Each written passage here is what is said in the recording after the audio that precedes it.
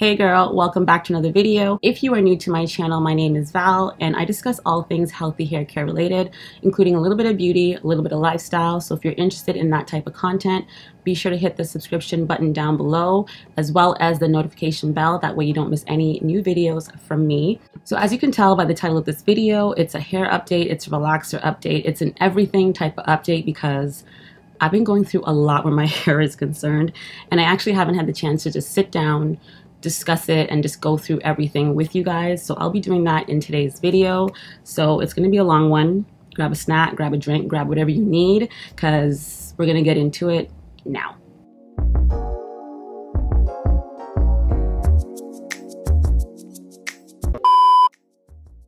Okay, so let's just get right into it. So everything started last year. So let's backtrack a little bit. My last relaxer update was March or April of 2021. So that's when I had a nice blunt cut. My hair was just about maybe above bra strap. I was kind of obsessed with this length. Still kind of am. Anyways, I was obsessed with that length and my hair was fine. Shedding was at bay. Nothing was really going on.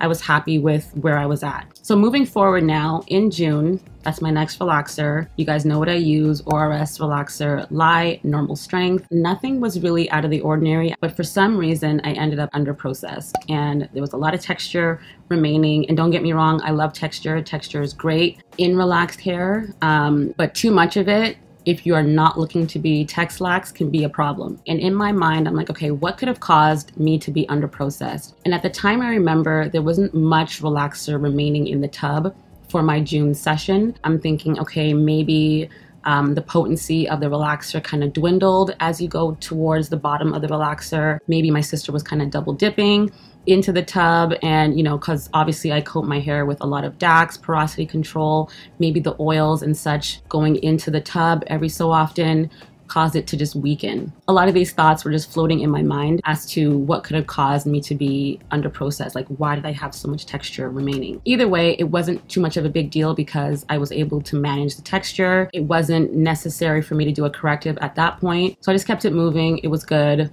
Everything was fine in that sense. All right, so that was June. So moving forward to August now. August is when I have my annual physical checkup with my doctor just to see how things are going, regular routine checkup. I got the results of my blood work. Everything was okay except for my iron. So my hemoglobin, I can never say that word right. That was okay, but my ferritin levels were a little bit lower than where she would have liked them to be. So as a result, she put me on iron. So I started taking my iron supplements, I want to say late August into early September, around that time. All right, so fast forward to September. September was my next relaxer. The tub was done. So I'm like, okay, you know what? Let me get a brand new tub of ORS relaxer from the beauty supply store. That way I'm not leaving it up to chance. Like, it's a brand new tub. What could possibly go wrong? So I go to the beauty supply store. There's no tub available. I get 2 jars of the ORS Lie relaxer in normal strength. It seems as though the relaxer took. My roots look straight. I was happy for a moment. Then I want to say maybe around week 2 or 3, the texture just started to change. It's not to say that the chemical rinsed out, because I understand what a chemical does. It's a permanent thing. But for some reason, you guys, the texture just reverted. It's like my hair just rebelled and said it's just not going to take it. And I ended up under processed once again. It was quite discouraging because, you know, managing the textures was a lot. And then to now have my new growth under processed again, it was annoying, to say the least. It was extremely annoying, but it was kind of manageable. At this point, I was kind of over it. And I'm like, you know what? Something's got to change, something's got to give. All throughout the summer and even September, October, I was in talks with my Avalon distributor. You guys know that I get my Care products from a distributor here in Toronto, and she's been trying to get me onto Affirm for the longest time. And I'm like, no, I'm good. I like my ORS. It's been good to me. You know, she's my girl. ORS understands me. She's like, oh no, try Affirm. It's professional. It's this, it's that. And I'm like, okay, well, I'm going through my own thing with ORS right now, so maybe it's time. I do my research. As you guys know, I always do my research. I looked at reviews, and I also reached out to my girls that use Affirm Conditioning Relaxer, because that's the one that she recommended for me. Those ladies really helped me to just really understand this relaxer system and their results with it. So I'm like, okay, all right, it seems all right. Let me try it. Let me see what the hype is. So my November relaxer is when I made the decision to jump ship. I cheated on my ORS. I tried the Affirm Conditioning Relaxer, and no word of a lie, you guys, my heart skipped a beat using this relaxer system, and I'll explain why. First of all, I was very nervous. Like, I haven't deviated from ORS in years, okay? It's been over 10 years I've used ORS relaxer systems, so trying something else, especially a chemical, is nerve-wracking completely. I don't recommend it. But if you have to, obviously you have to do what you got to do. But in this situation, I was extremely scared. My sister obviously was a little bit nervous as well, but we just dove in. So what I love about the Affirm Conditioning Relaxer system is that it has steps included in the system to encourage healthier hair. Even though you're using a chemical, it's formulated in a way where it's going to protect and preserve your hair and make it healthier. So you have the Protecto first, and this is basically porosity control and DAX all in one, and that's what I use to protect the ends of my hair. So you apply this to your previously relaxed hair just to prevent any kind of relaxer runoff and to prevent any kind of over processing. So this is basically everything in one bottle, which makes it so easy and convenient. So this is Protecto, and you apply this first. Then you move into relaxing. So I use the conditioning system in normal strength, and it has amazing oils in it as well. I want to say it has keratin. Hydrolyzed keratin is also in this, so you know it's going to preserve the strength and protein within your strands as you're relaxing. This stuff is amazing. It feels like conditioner when you're applying it. There's no scent with this relaxer. It feels like conditioner, and as you're rinsing it out, girl, it feels like conditioner. It feels like a wash day, and that's what I love most about this system. Then after you relax, you move into the conditioning mid-step. So this reminds me of back in the day on the hair boards where ladies used to do the mid-step protein treatment on relaxer day. So this is kind of the same concept. So after you relax, you do your conditioning phase. So this is positive length. If you have coarse, dry hair, you use this one after relaxing. If you have fine hair, then you use the Affirm 5-in-1 Reconstructor. So I use this, and it has a really low pH of about 4.5. Relaxing and then going right into a conditioner is extremely terrifying. It's very scary because you feel as though, okay, is my hair still relaxing?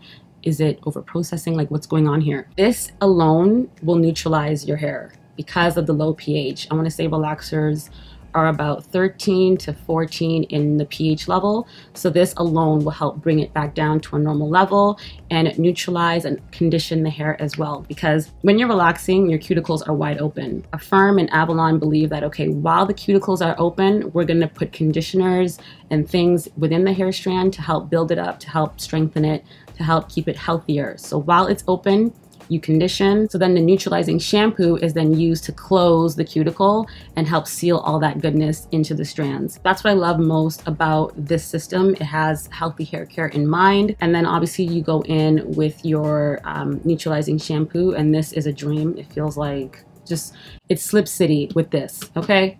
Very good stuff. And the pH is really low, and it has great oils as well, and it smells divine. So the relaxer was great. I love the system. It was a little too good to be true, and I say that because come week 3, I don't know what it is about week 3, the texture was different. After relaxing, it's weird. My hair was smooth. My new growth was smooth. Everything was nice and straight. But by week 3, the texture came back. It was coarser. It was just kinky. It was just coily. It just rebelled. It resisted the relaxer. And part of me is just like, okay, did my porosity change? Am I like low porosity? What's going on? I felt discouraged. I felt annoyed. I felt frustrated. And I'm like, okay, you know what, Mel is my sister. She does the relaxer in the back. I do the front. And I'm like, Mel, we got to do something. Like, this is crazy. It's not working. The relaxer is not taking. Something is wrong. So we had a little conference. We had a little conference about my hair. The game plan was relaxing sooner, so maybe around 8 to 9 weeks, leaving the relaxer on longer, so maybe not 23 minutes, but maybe 25 to 30 minutes. Obviously a lot more smoothing and combing in the back, just to be on the safe side. So that was the game plan. My sister and I, we discussed it. That was what we were planning to do. Come January, that's what we did. We left the relaxer on longer. She actually brought it down a little bit further just to help correct the underprocessed areas that I've had since June. So we did all of that, and my hair felt better. It felt like the relaxer took, but then again, it was still not the desired smoothness that I wanted. There was still texture remaining, which I loved, but it was just not the ORS texture that I'm used to. So ORS would give me straightness, but it would give me some texture, but this was a little bit too much. And I'm like, okay, you know what? I can't be leaving a relaxer on longer and relaxing sooner than 10 to 12 weeks and then smoothing it way more down my hair shaft. That's just begging for problems. Those were red flags for me. I can't be relaxing that frequently, leaving the relaxer on my scalp that long. These things were just lingering in my mind. So I'm like, okay, you know what? I'll revisit this a little bit later. I'll make a decision come March. Fast forward to February now, my entire family gets the virus. So my daughter, my son, my husband, myself, everybody's sick, and it was definitely difficult. It was very scary. It was hard. I just give God praise. Thank you, Jesus, that we got through it. Glory be to God. Hallelujah. Because wouldn't want to experience that again. So as a result of getting the big C, it took a toll on my hair, you guys. Like I shed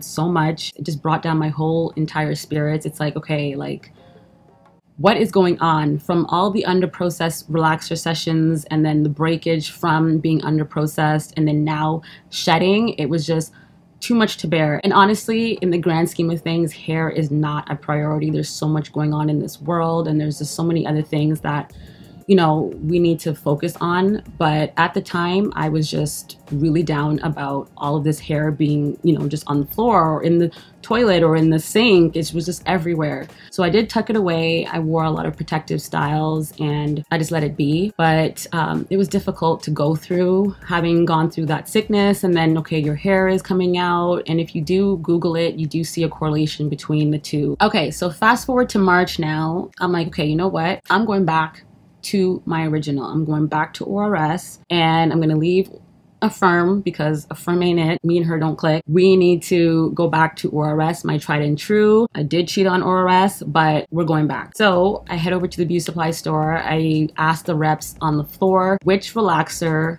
is more recent? Which one did you just put on the shelf? Because I don't want no expired relaxer. I want something that is fresh, potent, and able to tackle these roots. The rep showed me to the ones in the back. The ones in the back of the shelf are the most recent ones. The ones in the front are older. And that's what I grabbed back in September, which is what caused the under-processedness in my hair to begin with. I grabbed my 2 jars because I can't seem to find the tub anymore. So maybe that's a good thing, that I don't go back to the tub and just use the jars instead. So I got 2 normal strength lye relaxer from ORS and I relaxed. This March relaxer, you guys, was probably the best relaxer I've had in an entire year. Hands down, the best. The way it just seeped into my strands, it straightened it, it left some texture, but not too much. It was just the perfect balance. And I'm like, wow.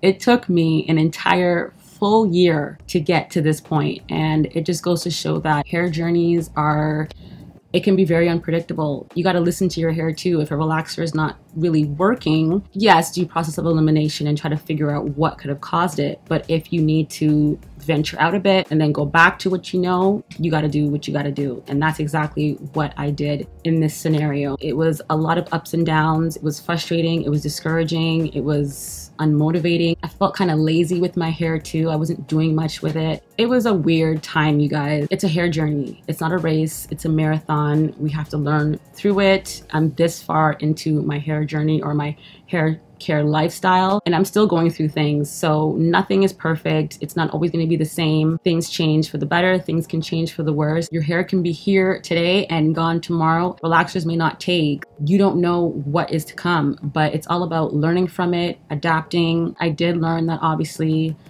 I got to check my relaxer expiry dates. I got to make sure that the relaxer in the tub is still potent somewhat and I'm not double dipping into it. And if necessary, just buy a new tub to prevent any kind of under processed hair. This June relaxer took really, really well. I'm very happy with the results. It's back to that predictable result that I'm used to. So I'm back in a rhythm that makes sense to me, that I'm familiar with, and I can predict the results to a certain degree. My whole goal at this point is to just focus on bringing back fullness into my hair, because after March, my hair just really got thinner. The shedding was excessive. I am focusing more so on scalp health and just oiling my scalp, massaging it more. I'll be sharing with you guys what I've been using, so stay tuned for that. I relaxed at, I want to say, 10 weeks post relaxer, and my stretch was good. My hair has grown, and I'll show you guys.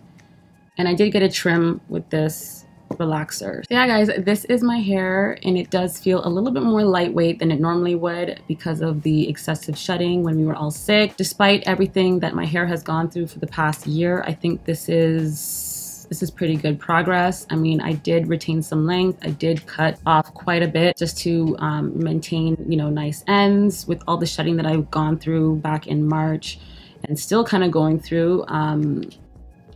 My hair is still here and it's still pretty healthy, so I'm really happy. So yeah guys, that is basically it. I've shared everything that my hair has gone through for the past year. My hair is still standing, it's still strong. It could be worse in my opinion. It still has its health. It's not where I want it to be, but I'm going to be working on that for the rest of the year. If you guys have gone through something similar or you're currently facing any hair challenges, comment down below. I'll meet you guys in the comments. Subscribe to my channel if you haven't, and I'll see you guys in the next video.